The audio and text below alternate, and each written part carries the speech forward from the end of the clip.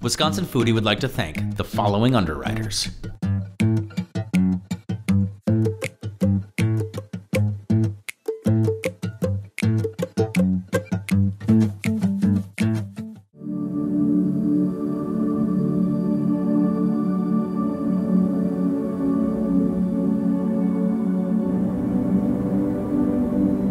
Behind me is beautiful Bayfield, Wisconsin, and it literally serves as the last point of departure for where we're going to check out today.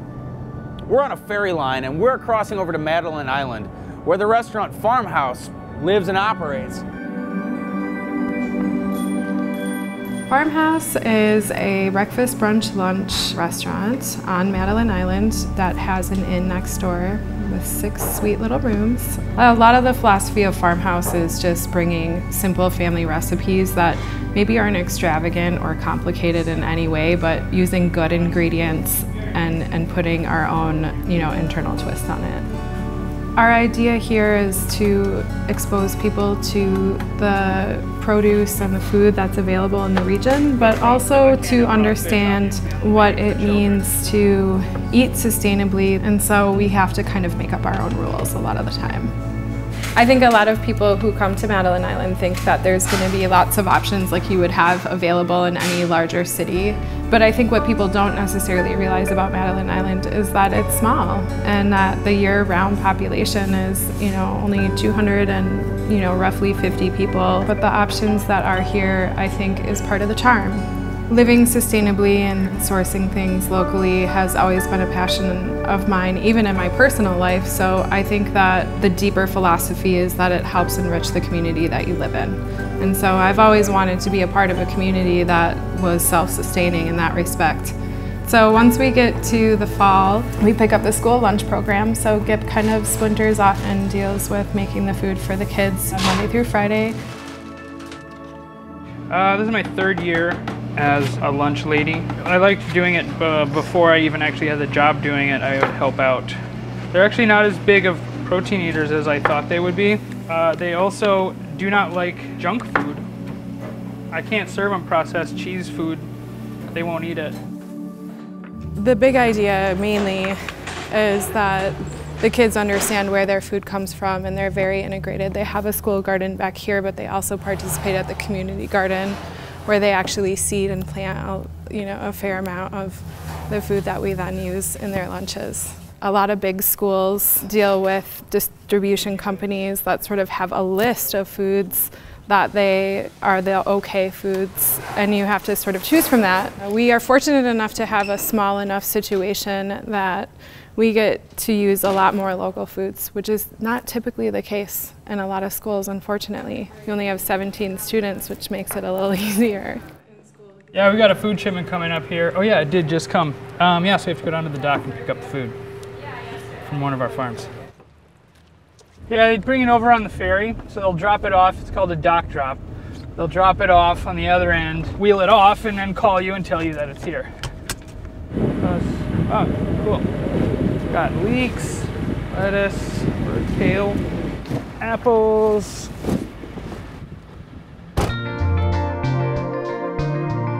Coming across the water, I'm struck by the energy, beauty, and the feeling of separation that only islands somehow provide. I'm excited to meet up with Lauren and her husband Gip from the Farmhouse and hear their story and try some of their take on Wisconsin's island cuisine. Do you ever kick yourselves for not opening the restaurant on the mainland? No. No. Okay, you hesitated for 1 second. Like, were you really searching your feelings there? Or I was. Yeah. Well, maybe I was thinking of opening a restaurant, period. Yeah. Well, and of course you would maybe have a little easier time on the mainland, sourcing product and all those things, but that's what makes this special. Living out here and being able to be our own entity every single day is great. Sure. There's never a day, even if you have those hard days where at the end I can look out at the lake, and that to me is good enough. Sure. Yeah. I know that we came in here and this is the shoulder season, so it's quite a bit quieter than the couple other times I've been here, which is nice. It's good to finally get to meet you and hang out. But I wanted to taste some stuff that you would normally have here. because the food is always really good, but I want to be able to show it to the rest of the world. So what are we gonna try? Thai toast plate, pan fried in butter toast, peanut butter on top of that, a slow egg, carrot slaw with a cilantro oil and some hot sauce, topped with fried Thai rice noodles. So fried rice noodles on top. Oh man, that's hot. I love these things. They get so crispy. Yeah. And ridiculous, and they have a little chew to them too. So this, on first impression, like I love eggs. Eggs are my jam. And what I want to do is I want to get that egg as dispersed on this toast as I can. That yolk, like he was talking about, is a little creamy, custardy. It looks beautiful. These are one of those foods that like you can literally eat it with a fork, but I feel a lot more comfortable using my hands. Here we go, bite number one. So all those flavors, they collide together perfectly. You know, you get that same essence as like a Thai peanut sauce, which is really rich and luxurious. And I think that the surprising part about a deconstructed plate like this is you look at it and your brain interprets it one way, but then when you actually put it in your mouth, it all comes together in that cohesive process, which is awesome. That was delicious. But what do we have coming out next? I can do our Korean barbecue sandwich, and we'll put a side of the smoked yolk Caesar as a side. Smoked yolk Caesar. Yes. The Caesar has microgreens that some friends of ours grew on the mainland, and some of the kale that we just picked up from the ferry. And the sandwich is the sourdough with a house-made hoisin sauce, slow braised pork, jardinera pickles, and house-made kimchi. Oh, that looks beautiful. I feel as if I have to try the salad first. I can smell it. I can smell that smokiness. And also there's that richness of, you know, the Caesar dressing. There's that fish, like it has a really, really pleasant odor. And, you know, salad's good for you. That's delicious. So I can say, honestly, I've made a lot of Caesar dressings and I've never done a smoked one. I think this is really, really playful. The garlic is right where you'd want it to be with the Caesar. You know, kind of pushing that envelope a little bit, but it's really nicely balanced with the acid and then the fish and just the general creaminess of the eggs as well. The richness of that Caesar with that smoky element coming at it from a couple different angles. It's almost the sensation of bacon. And, you know, a bacon salad that contains no bacon is quite possibly a miracle. It's delicious. I would eat this every day. Now it's time for the main attraction. And that's a tall order given the amazingness of the Caesar salad. Here we go. I've never really met a pork sandwich that I didn't like. That's really good. The crunchiness of the jardinera and the pickles is banging. You really get a chance to have a lot of different mouthfeels going on. And then when the flavors come through, that hoisin is best described as like an Asian style barbecue. You get a little bit of sweet, you get a little bit of spice, a little bit of salt, but it's one of those comforting, pleasing sauces that, you know, American diners, we love it. The funk and that kimchi kind of pushes through that a little bit, and then the richness of the pork. It all works. The sourdough doesn't fail either. This was delicious. But the thing that I taste most of all, and it's the taste that's nearest and dearest to my heart, is all the amazing energy that you guys are putting into this food, into this place. To be in here is like taking a step into any one of our family members' homes where you feel welcome, you feel seen, you feel acknowledged, and you feel comfortable.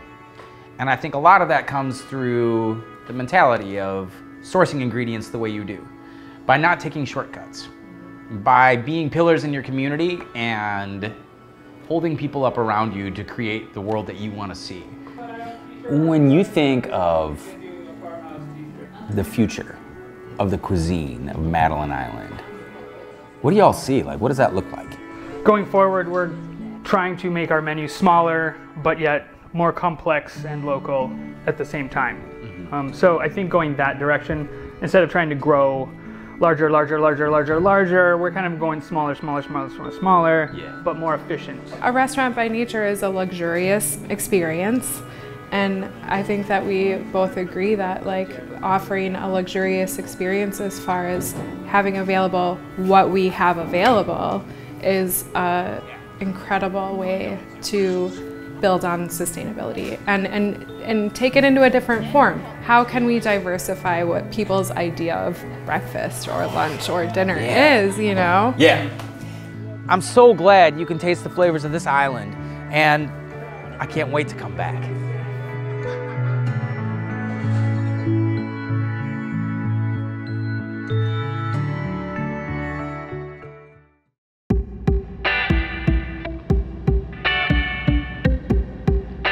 The second stop on our tour of the islands takes us across the waters of Death's Door.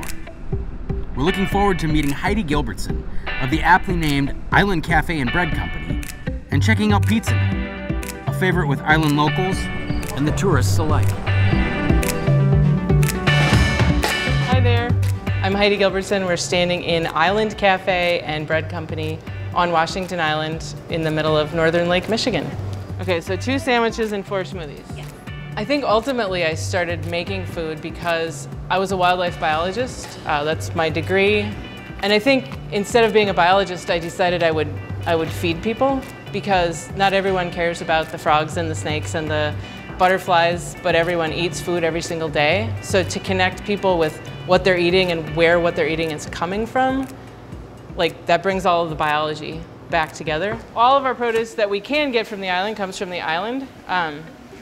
Fruit Blossom Farm, Folk Tree Farm, or Island Harvest. The biologist in me wanted to make bread, and then the reality is like you can't just make bread if you're dealing with this few people, so what can you give them with the bread?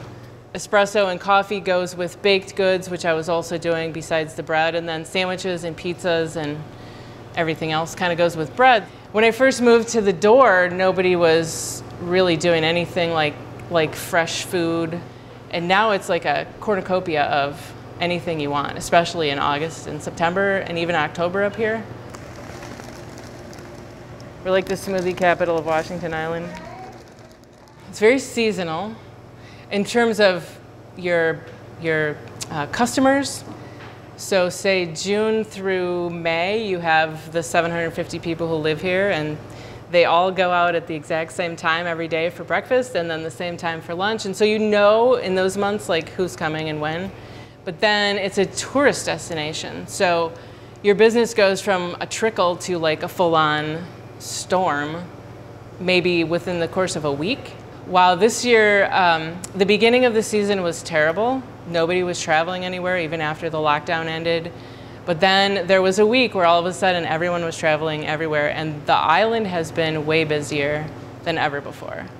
We've had a closed door all summer, so everyone comes to the door, takes their food away, or goes and sits in the parking lot tables. Everything's from scratch here, so it takes longer than maybe they think it's going to take. And this year people just don't seem to care that much, which is nice. We do pizzas every Monday. I think I've done pizza every Monday for 13-ish years. You know, it started very small, and then there were nights where we did 165 pizzas out of this little space. People, especially in the summer, islanders, they want a thing to do. They want a routine, some kind of any routine, and especially in this COVID year, routine is way more important to people. So what is going on here right now? What are we doing? Right now we're making Diana Ross with extra stuff on it. So what is the motivation for a pizza named the Diana Ross? So I just wanted to make pizza that had like you know, in Naples, Italy, when you get a pizza, it's got a smear of sauce, it's got a little bit of fresh cheese, and then they throw it in the oven, and it gets really crispy, and then they throw some fresh basil on it. That's the kind of pizza I wanted to make. Sure. Okay, but the people wanted all the stuff on their pizza. Yeah. Our best selling pizza is right here, the Diana Ross. So they wanted all the stuff on their pizza, like a Supreme pizza. So I was like, all right, a Diana Ross. I didn't want to call it a Supreme pizza. I wanted to call it, you know, something different. I was like, why not the Quincy Jones or the Stevie Wonder pie? One of the things that I see happening on Washington Island is this like local food movement. What is it like to watch this kind of, you know, take flight by your work, by your actions, to see what's happening here? And when I first moved up here, no one cared about this. No one was doing this. Sort of, I didn't start anything here, but I definitely got people thinking about it more, I think, and doing some of the same things, and that's really cool. It's really cool to see more and more people like, oh, she's doing that. We could do that. Like, let's all do that, and then we can support these farms that are trying to make it here. Heidi, talk to me about your relationship with food. How long have you been here on the island? This is actually my 13th year on the island. Okay. Unbelievably 13th year. But mostly what I want to do is make a place for people to come together and hang out and eat, drink, be merry, and then give people a place to work that they care about working. I think people feel really comfortable here, no matter who you are, where you're from, what you do in your life. You know, food is love. Love comes from the kitchen. The heart of your home is your kitchen. The Remy is a pizza that was created by Trevor Olson, who helped me all summer for the last 3 summers making pizzas. He like took on pizza night as his thing. And we were talking about all this produce that we had, you know, coming in from the farms, and Casey and Sean at Folk Tree were like, we have all this broccoli. We don't have anything to do with this broccoli. I'm like, well, I'll take it. And then, oh, we have all this eggplant. Like, okay, well, I'll take the eggplant and the peppers and the tomatoes. And like, Trevor and I just sat around talking, what can we do? And he's like, let's make ratatouille on a pizza. Yeah. And then we had to call it Remy because, you know, the rat is Remy. So almost everything except for the cheese, and of course it's Wisconsin cheese, because why would you use anything else? That whole pizza is all about the island. It was like the island. We should have called it the Islander. The Remy. Ratatouille on a pizza. All island except the cheese. This looks amazing, and I can't help but notice that you have a pile of tickets back here. I'm wondering if there's a possibility we can throw this in now and I can taste this so I can get out of your hair. Perfect. We'll throw it in the oven. We'll get you guys a nibble, and then I'll carry on. I can't wait to try the pizza and taste the flavors of the island and the community that supports it. I would say tonight's our biggest big night because everyone is leaving for the summer after today. I'm gonna get all emotional on you because these people mean a lot to me. A lot of the people that are gonna come tonight haven't been anywhere all summer because they've been staying away from gathering places because COVID. They're coming out to support the cafe because that's what they do, the locals that are here all the time. And then these kids have one like last hurrah to show off what they do best.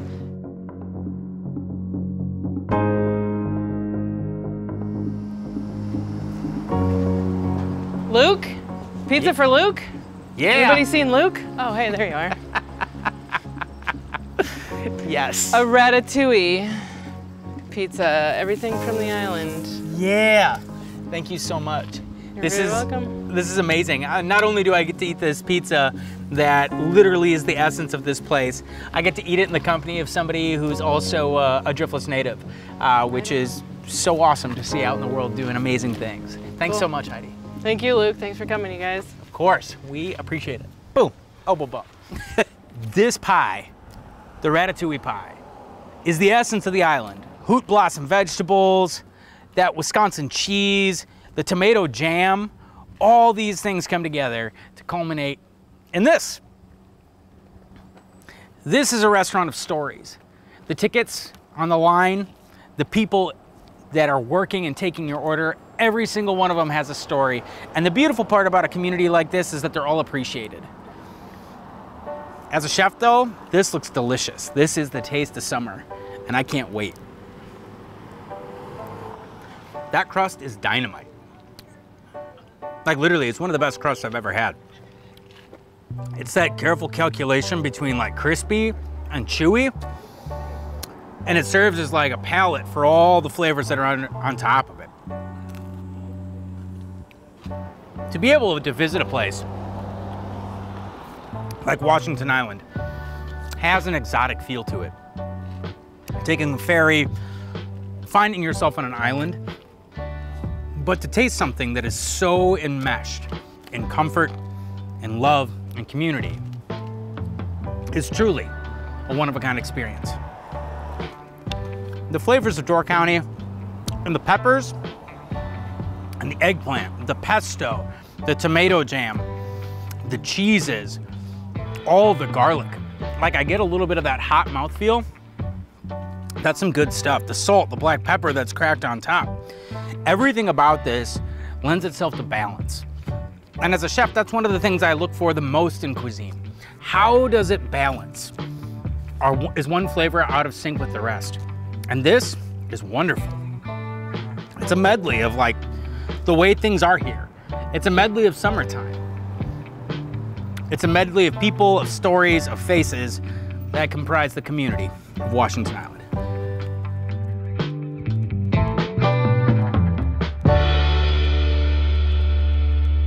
Oh, I'm on fire. You're watching on the TV at your home. Maybe you're watching on your phone, it's true. You got a crazy desire. This television is made right here at home. Wisconsin is the greatest state in the union. I'm not saying that because I get paid to, it's true. I got a mad desire. Oh, we're gonna set Illinois on fire. Wisconsin Foodie would like to thank the following underwriters.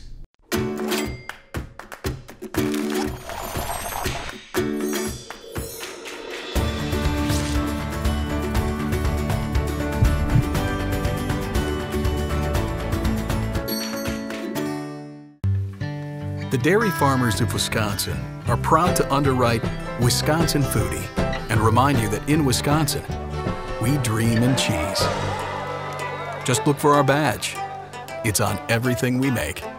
At Organic Valley, our cows make milk with just a few simple ingredients: sun, soil, rain, and grass, and grass, and grass. Yeehaw! Organic Valley grass milk. Organic milk from 100% grass-fed cows.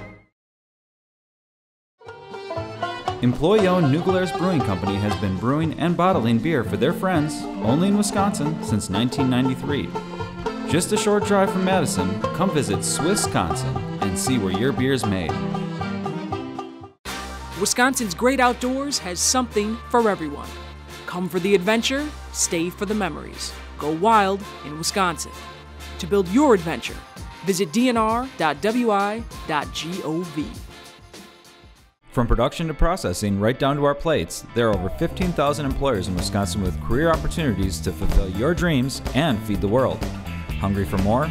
Shape your career with these companies and others at fabwisconsin.com. With additional support coming from The Conscious Carnivore. From local animal sourcing to on-site, high-quality butchering and packaging, The Conscious Carnivore can ensure organically raised, grass-fed, and healthy meats through its small group of local farmers. The Conscious Carnivore. Know your farmer, love your butcher. Additional support coming from the Viroqua Food Co-op, Central Wisconsin Craft Collective, Something Special from Wisconsin, Crossroads Collective, the La Crosse Distilling Company, as well as the Friends of PBS Wisconsin.